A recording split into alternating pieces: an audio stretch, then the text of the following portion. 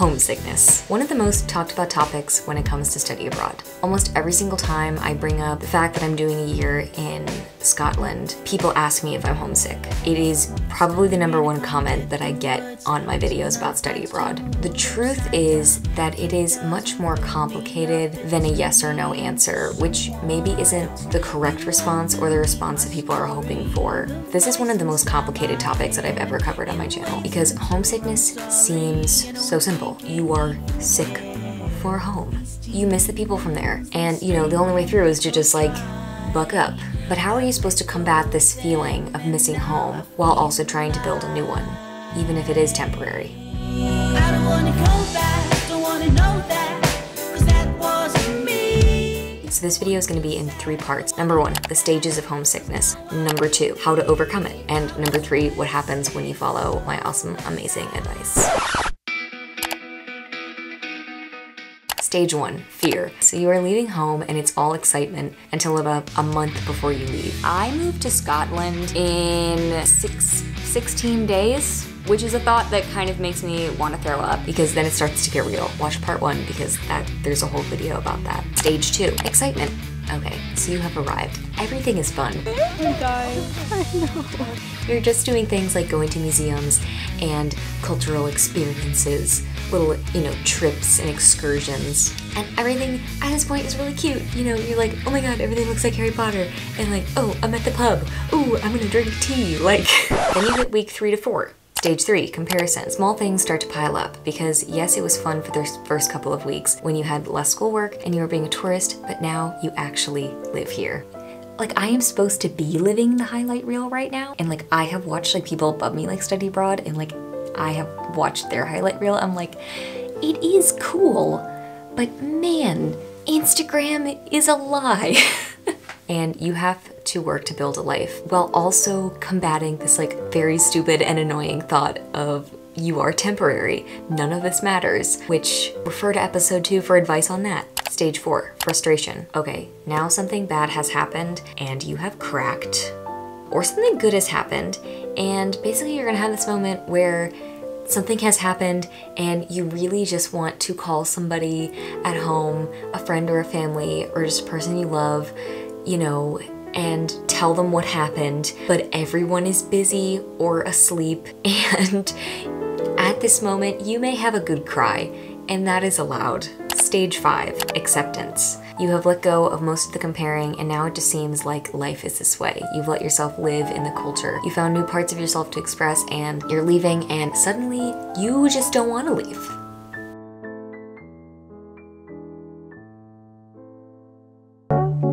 I've been out of my head, can't get out of bed. So now we're gonna talk about how to overcome it. I personally don't think that homesickness is something that goes away. I don't think it's a thing that you can master or like get rid of. I mean, it's gonna definitely vary depending on the person, but you know, if you are going for a short time, these things do help. #1, stop calling home. Okay, don't panic, don't panic. I can see you panicking, do not panic.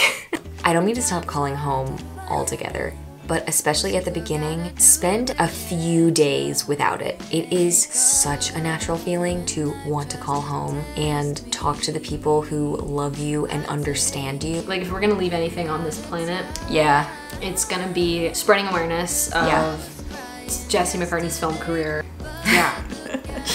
Technology nowadays is amazing, and you can literally talk to anybody across the world on a tiny screen, and you can see them, you can see their face, you can talk to them for hours if you want to.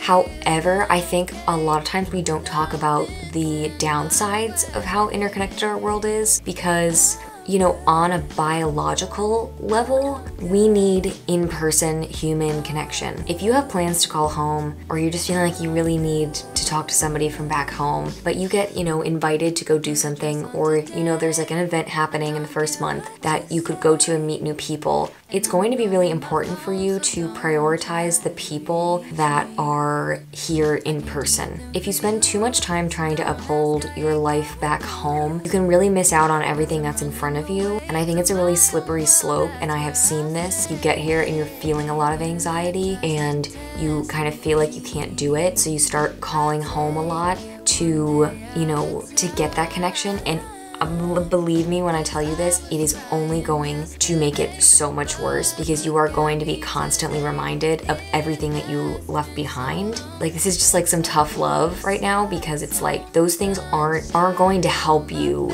in the present moment. Everybody you love and everything that matters is going to be waiting for you when you get home. And also, this advice really just applies to like the first month. Like, obviously, you know, maybe not the first month, like the first couple of weeks, like you should really prioritize settling in. But, you know, obviously I've had days where, you know, I talk to friends for like an hour or so, you know, from home. Like, this is not something that has to last forever, but I think it is important to like establish your life here first. And number 2 is going to be stop the comparison. So for this one, I don't mean the fun ones, you know, like we say aluminum and they say aluminium. That's so silly, there's so many letters. But I mean when you're frustrated. Okay, so like military time and the date, they switch the date here, and I have like actively missed real important events in my life because of that. It is super easy to like throw your hands up and be like, yeah, like I just wish it was like home. But at the end of the day, that comparison, it will not help you. Like, what are they gonna do? Change the whole culture? No. So you just gotta vibe, man.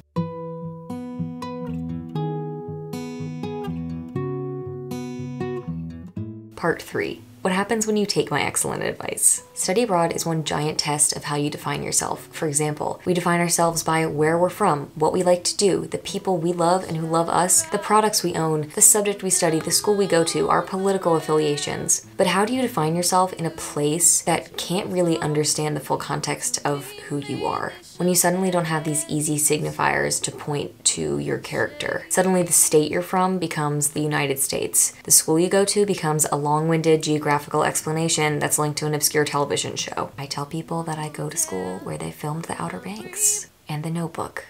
This is a common thing I do. And they're like, oh, so that. Or if they haven't seen the show, they're like, and this is both the beauty and the curse of going abroad. I have spent a lot of years of my life feeling like I was weird, which I am a little weird. I think the best people are. Who wants to be normal? Like, you know, I was quiet. I am quiet. You know, I did theater. I was like in the arts. And, you know, sometimes those things can put people off, the wrong people. However, people nonetheless. And I had this moment in October here where I was at dinner and I don't know what was happening. Someone was asking me what I was doing that day, and I brought up the play that I was reading for class and how I thought it was a really good play. And we had never talked about this before.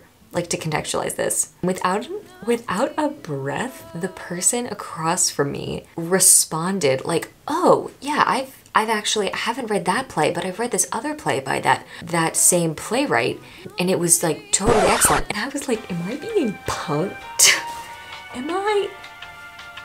Where am I? Okay, I don't want to be dragged. So I'm not saying that Americans do not care about art or like that kind of thing, because like we do. Like, we really do. But like, you have to be in like a very specific environment to garner that sort of response. And I was just like at dinner.